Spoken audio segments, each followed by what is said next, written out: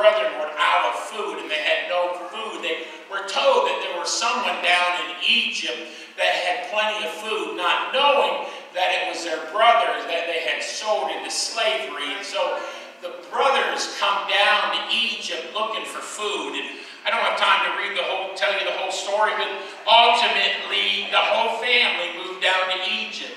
And they lived in a place called Goshen. It was the best land that Egypt had to offer. It was there that Joseph's family began to thrive. They tell us most likely there was only about 75 people that was in his family when they went into Egypt. And God had foretold, he had prophesied that they would go into Egypt. Now this is the people that were called out. This is Abraham's descendants.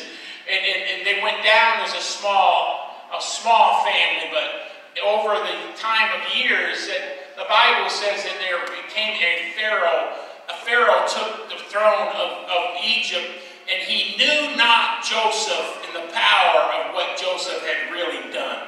It's amazing how this world finds it so easy to forget what God has done in our lives. Amen.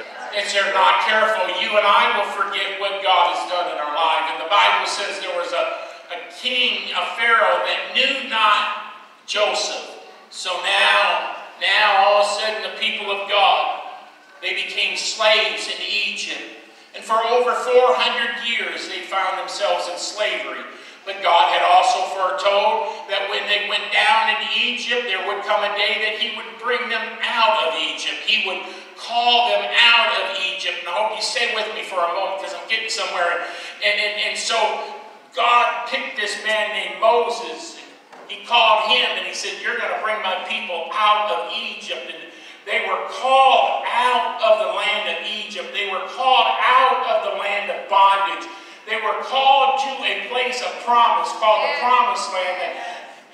God said it's a land that flows with milk and honey. But listen, if you're ever going to get there, you're going to have to be called out.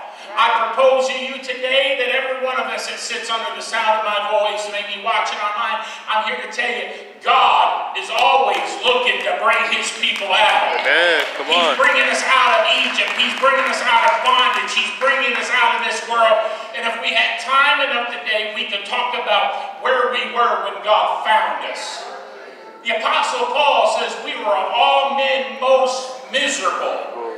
You didn't find God because everything was going honky-dory in your life. You didn't come to know God because, man, every day it was sunny and shiny, and, man, there was never a cloudy day. There was never storms or hurricanes. There was nothing like tornadoes. But that is, the Bible tells us, it's the goodness of God that calls us to come to a place of repentance. It's the goodness of God that calls us to come to a place saying, I need to leave this country. I need to leave this lifestyle. I need to walk away from where I've been all my life. And he called you, and when he called you out of darkness into his marvelous light. Is there anyone in the house that's thankful for God bringing us out? We can clap your hands unto the Lord right now. There may be individuals sitting in this auditorium today that you find yourself in bondage. You find yourself enslaved with the sins of this world. I propose to you, if God brought Israel out of the land of Egypt, that he desires to bring you out of the land of Egypt, and he desires to do a work in you that you don't even imagine what he can do in your life. That's right. Oh, let me say that again. When God brings you out, you have no idea what's going to happen. I'm just here to tell you, you'll never repent of the day that you were called out. You will never say, man, I wish I still had that burden. I wish I was still enslaved in sin. A songwriter put it this way, I'm so glad that the Lord